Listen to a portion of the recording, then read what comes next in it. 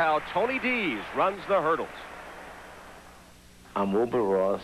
I'm the coach of Tony Dees, and I'm going to try to give you a quick clinic, not a lesson, but a clinic in hurdling.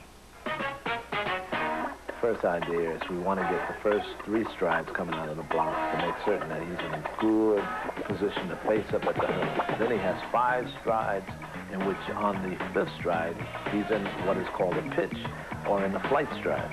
On top of the hurdle, we want him to bring the lead arm, bring it across the body, which then establishes what is a torque position in flight.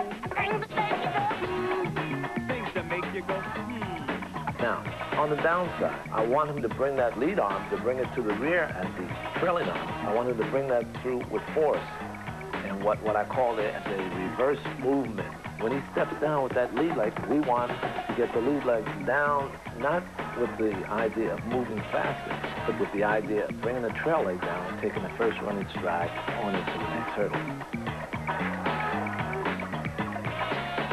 Off the final hurdle, I want him to run 5 strides in, with the arms then being dropped at the waist level so as the torso can be out there to be photographed by the photo timer so as he can get into the finish line as quickly as possible.